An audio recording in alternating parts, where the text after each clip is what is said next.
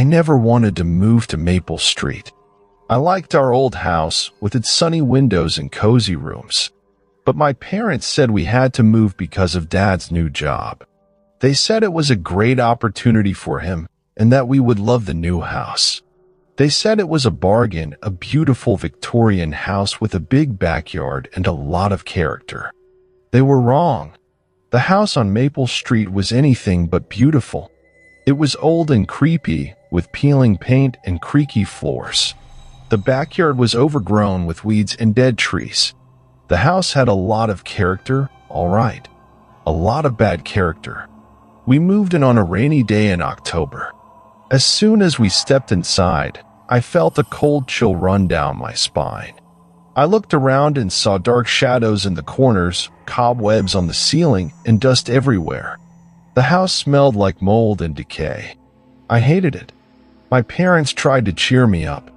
They said it was just a fixer-upper and that we would make it our home in no time. They said it had a lot of potential and that we would have fun decorating it. They said it was an adventure and that we would make new friends in the neighborhood. They were wrong. The house on Maple Street was not a fixer-upper. It was a nightmare. No matter how much we cleaned and painted and repaired, it never looked any better. It always looked like a haunted house. And it was.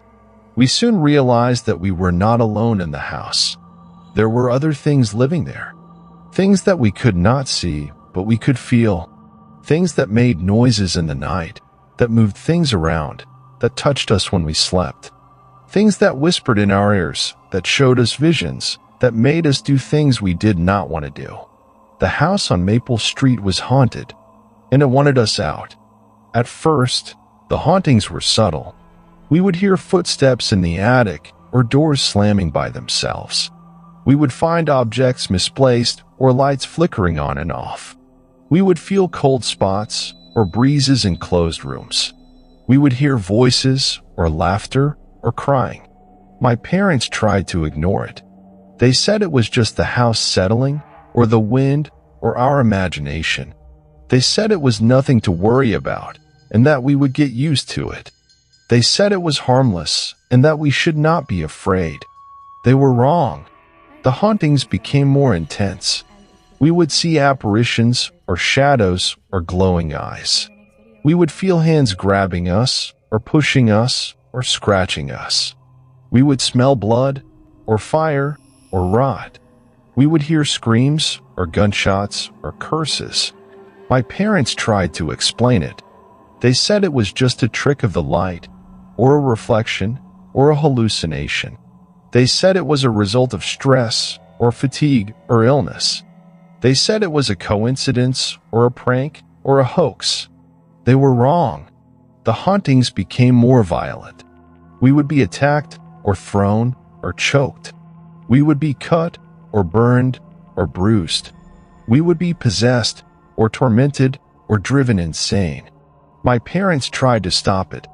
They said it was time to leave, or to call for help, or to fight back. They said it was a mistake, or a curse, or a challenge. They were too late. The house on Maple Street had a dark past. It had been the site of many tragedies, many crimes, many deaths. It had been the home of many evil people, many wicked deeds, many dark secrets. It had been the prison of many restless souls, many angry spirits, many vengeful ghosts. The house on Maple Street had a dark plan. It had lured us in with its low price and its false charm. It had isolated us from our friends and our family and our neighbors. It had trapped us in its walls and its rooms and its history. The house on Maple Street had a dark purpose. It wanted to add us to its collection, to its legacy, to its power. It wanted to consume us, our bodies and our minds and our souls. It wanted to destroy us, our lives and our hopes and our dreams. The house on Maple Street succeeded. I am the last one alive. The last one left. The last one to tell the story. My name is Emily Peterson. I am 12 years old. I live in the house on Maple Street. And I am not alone. I don't know how long I've been here. Time has no meaning in this house. It's always dark, always cold, always silent, except for the noises. The noises that come from the house. The noises that come from the ghosts. They are everywhere. In every room, in every corner, in every mirror. They are the ones who lived here before us. The ones who died here. The ones who haunt here. They are not friendly. They are not kind. They are not human. They are angry. They are hateful. They are evil. They want me to join them, to be one of them, to be dead. They have tried everything. They have scared me, hurt me, tortured me. They have shown me things, horrible things, things that happened in this house, things that they did, things that they want me to do. They have taken everything from me, my family, my friends, my happiness. They have left me with nothing, nothing but fear, pain, and despair. They have broken me, but they have not killed me. Not yet. They are waiting for something, something that will make them stronger, something that will make me weaker, something that will end it all. I don't know what it is, but I know it's coming. Soon. I have no hope, no escape, no choice. I have only one thing left, one thing that they can't take from me, one thing that keeps me alive. My story. This is my story.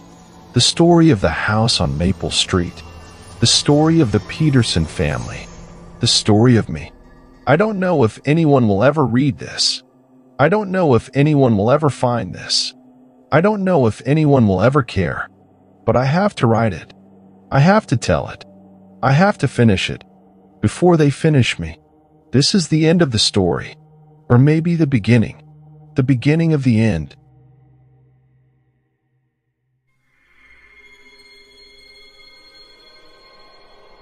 I'm Jessica, and this is the story of how I lost everything I ever loved. It all started when my husband James and I found our dream home, a beautiful Victorian house in the countryside. We were so happy and excited to move in, even though the locals warned us about its dark past. We didn't believe in ghosts or curses, we just wanted to start our new life together. But we were wrong. So very wrong. From the moment we stepped inside, we felt a cold and sinister presence that never left us alone.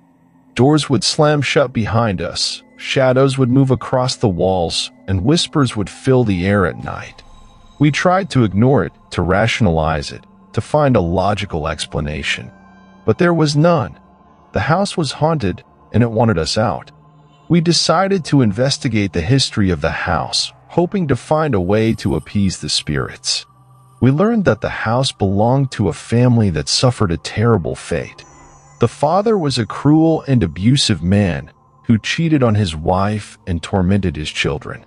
One night, he killed his wife in a fit of rage, and then set the house on fire, killing himself and his children. The only survivor was the youngest daughter, who escaped through a window. She was later found by the police, covered in blood and burns, and muttering about the voices in the house. We realized that the house was a prison for the souls of the family, who were trapped in an endless cycle of pain and anger. They blamed us for living in their home, for disturbing their peace, for being happy. They wanted us to suffer as they did, to feel their wrath, to join them in death.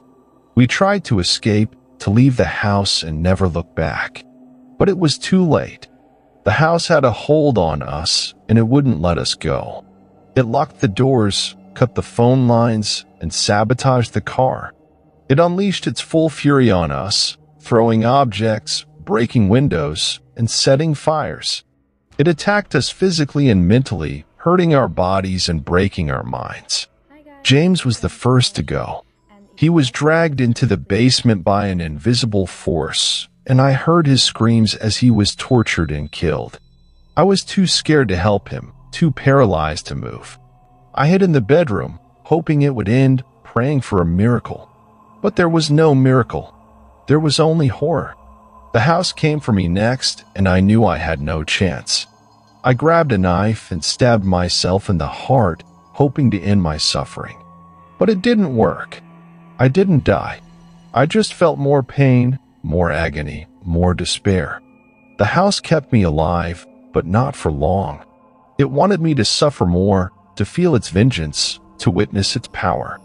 It showed me visions of the past, of the family that lived and died here, of the horrors they endured and inflicted. It made me relive their memories, their emotions, their nightmares. It made me one of them. And now, I'm stuck here, in this hell, with no hope, no escape, no peace. I'm a ghost, a shadow, an echo of the past. I haunt this house, and I haunt you, dear listener, because you are the reason I'm telling you this story. You are the reason I'm reaching out to you. You are the reason I'm here. You see, this house is not just a house. It's a portal, a gateway, a bridge between worlds. And this podcast is not just a podcast. It's a signal, a message, a call. A call for you, dear listener. A call for you to come to this house, to see it for yourself, to experience it for yourself. A call for you to join me, to join us, to join the echoes of the past. You see, this house is not just a house. It's a trap, a snare, a lure. And this podcast is not just a podcast. It's a bait, a hook, a line that connects you to me, to us, to the echoes of the past. The more you listen, the more you hear, the more you feel, the more you get drawn in. The more you get drawn in, the more you want to know, the more you want to see, the more you want to come. The more you want to come, the more you get closer, the more you get closer, the more you get in danger. Because this house is waiting for you, dear listener. It's waiting for you to cross the threshold, to enter the door, to step inside. It's waiting for you to become its next victim, its next prisoner, its next echo. And we are waiting for you too, dear listener. We are waiting for you to join our family, to share our pain, to feel our wrath. We are waiting for you to scream, to bleed, to die. So, what are you waiting for, dear listener? Don't you want to know the rest of the story? Don't you want to see the house for yourself? Don't you want to meet me, to meet us, to meet the echoes of the past? Come on, dear listener. Come to this house. Come to this podcast. Come to this story. Come to your doom.